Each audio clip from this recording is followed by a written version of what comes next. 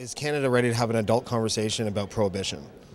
Well, the NDP has been very clear. We have voted against the criminalization of especially Harper's bill that increased the jail time for, yeah, you don't even need me to say to go in. I saw your expression. Well, I just produced an ad, and it points out exactly what you were just about to mention, where minimum sentence for a person caught with 5 pot plants in their garden, 6 months in prison. Minimum sentence for the unwanted sexual advances on a young person under the age of 16, mandatory minimum 45 days.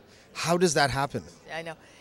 Was that an oversight, do you think? No, I don't think so. I think it's just an agenda, a campaign based on fear. Making laws based on fear is the wrong way to go. The New Democrats prefer a law based on hope. We don't want bigger prisons. We want better public education system, right? And what's the impact of these kind of criminalization, these kind of laws, is that you will notice that the fastest growing people that are going to jail, to federal jail, are women. Women are very much, by and large, they go to jail because of poverty. So they might be shoplifting, they might be, I know of a mom that had to steal diapers for her kid and got caught, got a criminal record, right? Went to jail. And it's really quite sad. So this is what's happening, and it's really unfortunate. So in the grand scheme of things, this whole notion of lock them up, throw away the key, just doesn't work. Is it a conversation that, or an issue that's kind of risky, in all honesty, to bring up? Because the communications battle for something like marijuana, it's really hard to win. It's hard to battle 70 years of propaganda. I'm not sure, because it could be generational.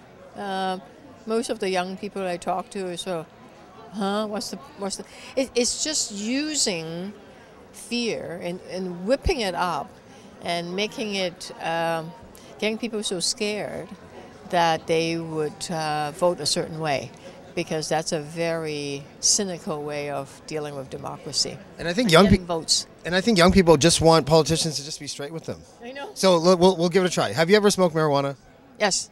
See? You see how easy it is? My late husband used to say, "Yeah, I never exhaled." I never exhaled. Jack Layton is still making us laugh. That is his line. Was his line. Yeah. So, and then the other, we're both from Toronto. We both shared the same annexed area for a while. I voted, so just to give my audience sort of a background, I voted 3 times in Olivia's riding in 2004. Do you remember? That was me. Yeah. I was doing it to try to prove a point that it was so easy to vote. You could be from Kentucky, get off a plane, go and vote if you really wanted to. But we're beyond that now. We're friends again. You weren't nasty to me? No, I wasn't. You were nasty to me a little bit.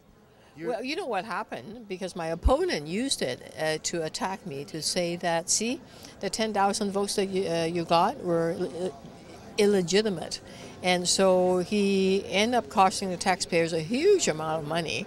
And because of they end up doing a search to dig up all these new names. Well, as you know, in the riding, a lot of new people move in and out of the riding. So a lot of people just register because the voters list is so pathetic. So at the end of the day, I think the key thing that needs to happen, that unfortunately the Liberal government changed back then, was that they got rid of door-to-door enumeration, and which means that young people, tenants, new immigrants are discriminated because they're not on the voters list, and that's the key fundamental problem.